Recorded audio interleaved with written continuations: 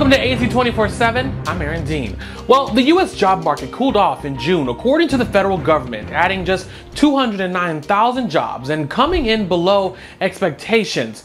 But what do the numbers mean for strategy, inflation ahead, and the overall economy? Well, the Advocate Channel's Karen Kafa has those details.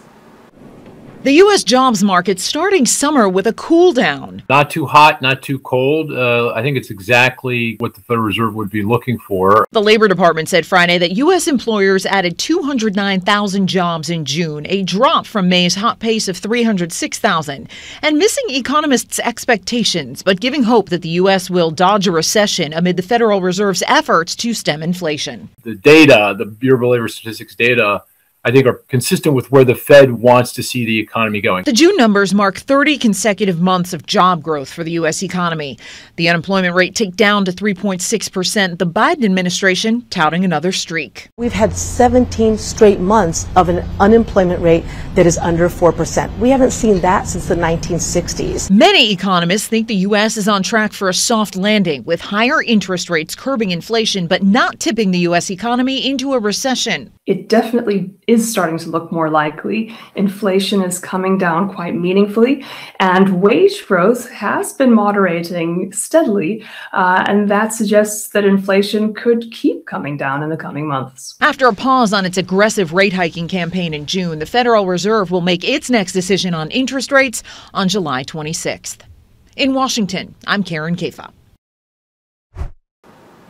Well, how much money do you feel that you need to be financially secure or even rich? Well, in the survey, people said that they would need to earn on average $233,000 a year to feel financially secure, and that they would need to make $483,000 a year to feel rich or to attain financial freedom.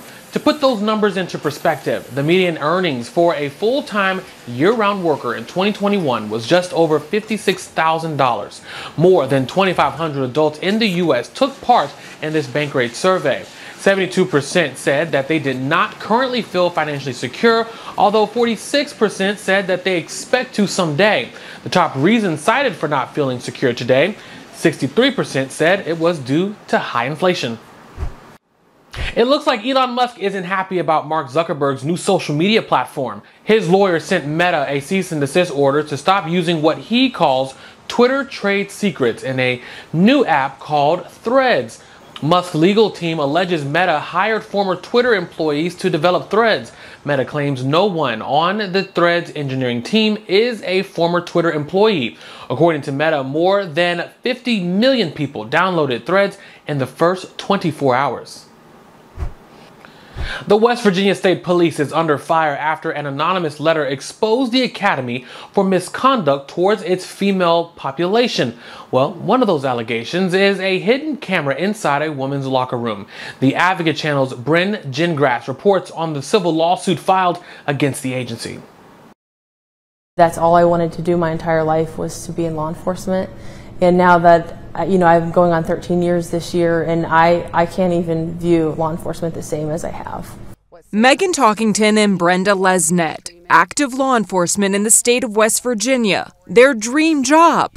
But now everything has changed. I don't want my daughter to walk the halls of the West Virginia State Police Academy, not unless there's reform from top to bottom. Both women now suing the agency that trained them after an anonymous letter written to top state officials, including the governor and lawmakers, went public in February, alleging widespread misconduct within the walls of the West Virginia State Police Academy, including a hidden camera system inside the women's locker room. I was shocked to hear that happened. I was completely appalled, and the more I thought about it, the angrier I got. Sitting here today, I still feel exposed, and I'm constantly wondering who's going to see me next, who has already seen me.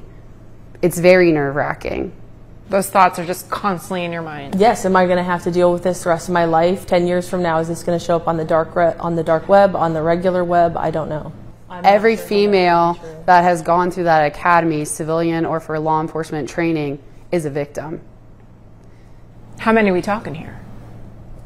Possibly there could be thousands. Hundreds, if not thousands. It's a hostile, misogynistic, toxic environment that's not just male-dominated, it's anti-woman.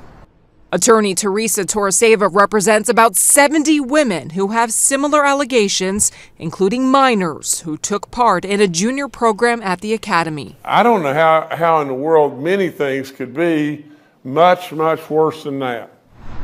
The state doesn't dispute a camera existed. This is how Governor Jim Justice publicly addressed it in March. There was 3 troopers that found a thumb drive.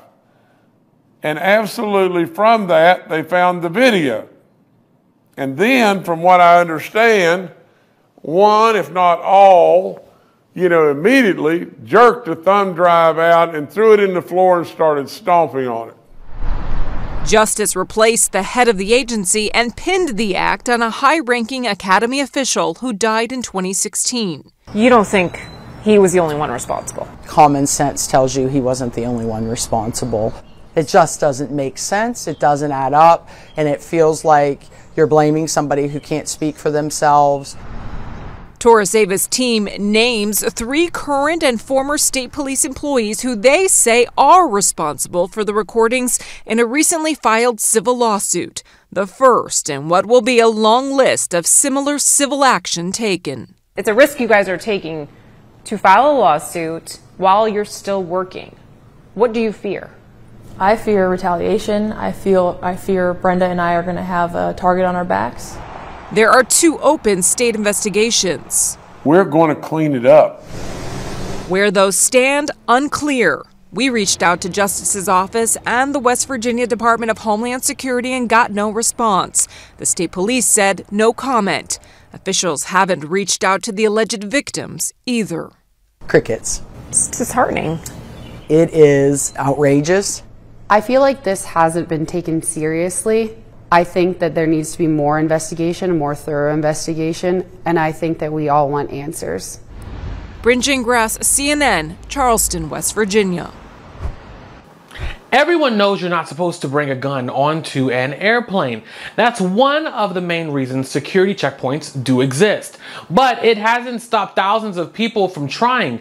TSA says that it has intercepted more than 3,300 guns this year. 92% of them were loaded.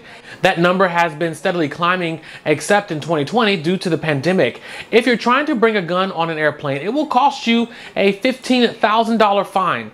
It's legal to travel with a gun. You just have to put it in a checked bag. You also have to tell the airline and make sure that it's not loaded.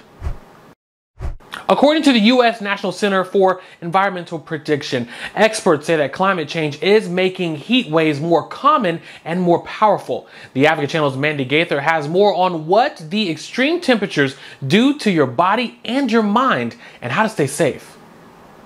It's the deadliest weather event in the U.S. Every year, the heat causes more than 700 deaths on average and more than 67,000 emergency room visits. It doesn't take much. It can be an hour or two that can lead to the cells and tissues of the body starting to feel the effect of it. Dr. Ian Sin with Mayo Clinic says in the heat, your body tries to cool off in several ways. When the temperature is extremely high, it becomes harder for your body to cool itself down. The most serious heat-related illness is heat stroke. Sen says when that happens, it can hurt not only the brain, but other organs like the heart, lungs, and kidneys as well. It's almost an inflammation that gets created. There is destruction of proteins, the membranes of the cells, and that leads to cell death. To keep your body safe in the heat, stay hydrated with water, avoiding sugary beverages which can add to dehydration. Stay cool in an air-conditioned area and wear lightweight, light-colored, loose-fitting clothes. Sen says those who are most vulnerable to the heat should avoid it. If there's any cause of concern, definitely seeking health care is important. For Health Minute, I'm Mandy Gaither. Thank you for joining us for AC 24/7. For more, you can go to theadvocatechannel.com and subscribe on the Advocate Channel YouTube page. For AC 24/7, I'm Aaron Dean.